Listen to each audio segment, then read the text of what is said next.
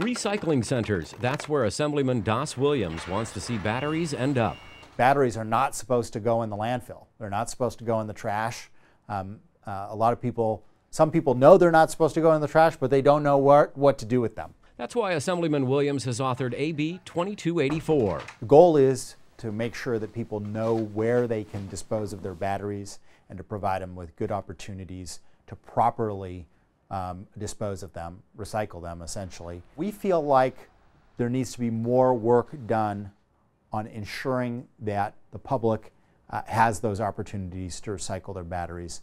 And the best, most effective model to do that is a producer responsibility model, which says that you as the battery manufacturer, you have a responsibility of that battery after you sell it, which is to make sure that people have a good place to dispose of it. Assembly Bill 2284 would create a statewide product stewardship program for non-rechargeable batteries sold in California.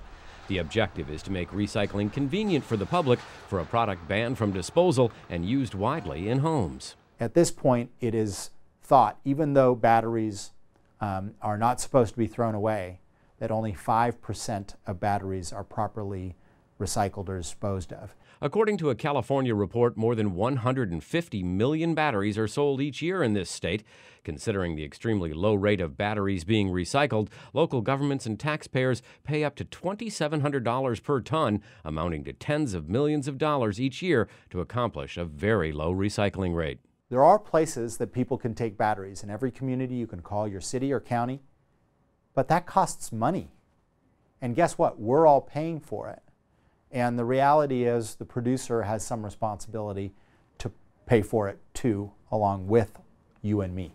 A study by UC Berkeley in 2012 concluded if all alkaline batteries were recycled, the state would save over 1,300 metric tons of carbon dioxide equivalent emissions, making it much easier for the state to meet the goals set up by AB 32, the California Global Warming Solutions Act.